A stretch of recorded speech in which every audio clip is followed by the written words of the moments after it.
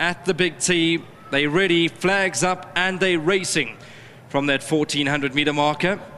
Humdinger, a known front runner's right up there, goes off to spearhead the attack. In second is Under Your Spell, looking for some cover.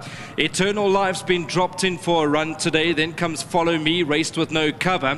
Further back to Queen of Shadows, got the pink sleeves and the blue cap, about 4 lengths off them. Supreme Quest, Hollywood Bound, and Clafouti is the back marker. They're really not going fast up in front, and it's Humdinger who gets to steady the ship by a length and a bit. In second is Under Your Spell. Then comes on the inside Eternal Life, further back to Follow Me. On the inside of that is Queen of Shadows, then comes Supreme Quest. Hollywood Bound's one from last, and Clafouti's going to have to get past them all. Homeward Bound, they go up the lane. There's 650 meters left to go, and it's Humdinger who's calling the shots over here. Under Your Spell, he's latched onto that one in second and given every chance. Then in third is Follow Me. On the inside is Queen of Shadows, who moves well, but it's Humdinger from Under Your Spell who's now been asked to run. Humdinger, Under Your Spell, Queen of Shadows. Hollywood Bound to the outside, but Humdinger has still got the lead, not for much longer, because here's Under Your Spell. Under Your Spell comes at Humdinger. Under Your Spell goes for home. Humdinger came on the inside. Humdinger, Under Your Spell, but Under Your Spell is finishing far too good. Under Your Spell beats Humdinger. Behind that, Photos, maybe Queen of Shadows in third, and fourth maybe Hollywood Bound. All right, so Under Your Spell, you can see white sleeves, white cap, traveled smoothly into the race. And she probably would have wanted that cover in the early parts for something to run onto. But she's a very classy horse, this Under Your Spell. And I see jumped at about 28 to 10.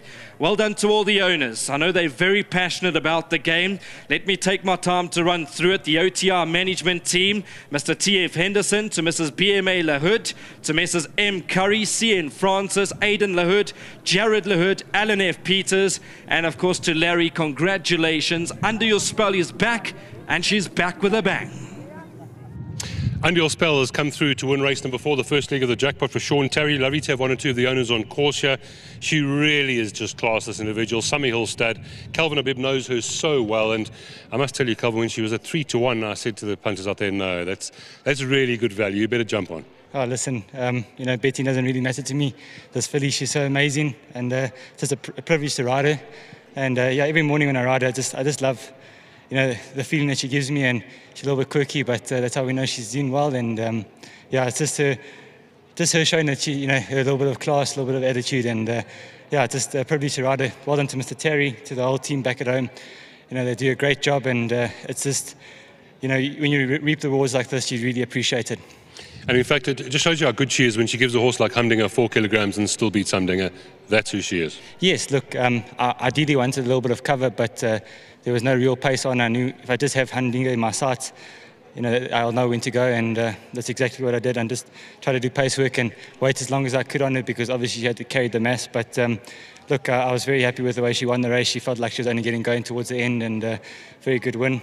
Well done to all the owners, to Aidan and Craig that are, yeah, they're loyal supporters. They always come to watch her run, and you know, everyone else is involved. There's a whole bunch of them, but they're lovely people. And to our new owner that invested in this filly, glad we can get a win with her, and I'm sure it won't stop here. Well done, Calvin. Thank you very much. And then just a big thank you to Aventure, my sponsors. They had a lovely sale.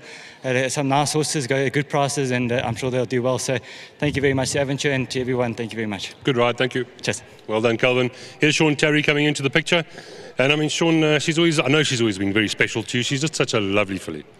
Yeah, she's taken a bit of time to get back in the winner's box this season. You know, she's a really high-class filly. Group 1 winner, multiple Group 2 winner. I've got to thank, obviously, Terry Henderson from OTR Management. He purchased this horse some 7 months ago. And, you know, with our protocols, unfortunately, he hasn't been able to get out the country. It's pretty much like sanctions against our racing. You know, it's always a very tough obstacle for us to get over. But maybe the international community will do us a favour, and, you know, we'll be able to compete on level terms. A big thank you, and obviously to all the guys that stayed in. Jared, Larry, Beryl and Aidan, Mark, Chad, Alan, Peters, I hope I haven't forgotten anybody. Doing well so far. I think we come. Did I say Chad? Okay. You did it. So yeah, I'm just happy that she's won again. We're going into the feature season, and maybe she could do something else for us before she leaves. Well said. Thank you. Well done, Sean. Yeah, she's top class. Let's get the guys into the picture here. How many times you and I have chatted about her? I mean, she's just unbelievable. She's so good. Unbelievable, unbelievable. I mean, the last 6 runs, she's been a little bit in and out, but I mean, we've been unlucky in a few of those runs. If we go back to Durban and they jumped like they were walking and we went to the front, so we were stiff. But to Craig, he's been around for seven wins. He's been to every one of them, so he's the lucky charm. And to all the partners, I was speaking to Alan Peters this morning. So these that I'm watching, Al, I hope you had a good one on this.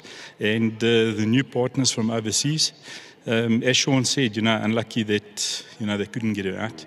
But if things change, she'll be able to go out and hopefully compete on the big stage. But the season's coming now, and Sean's got her well prepared. And it was a great ride by Kelvin. He was patient and he waited. And I think they tried to slow it up a bit around the turn earlier on, catch us napping. But Kelvin was on the ball. She's not going to stop here. 7 will not be her number. She's got more. Craig will need to come here more often. He'll have to. If he doesn't, he'll get shot. Thank you, sir. Cheers. Thanks. Well done. She's done it. Under your spell. Sean Terry, Kelvin Abib, the owners, and Summy Hill stud. That's now 7 for her. 1, 2, 8, and 3. Very good run back in second by Humdinger. Equally good by Queen of Shadows back in third. Straight line quartet. It only paid 89 Rand. But if you took it a few times, it'll be good. And our bankers home here in the jackpot. Race number 4.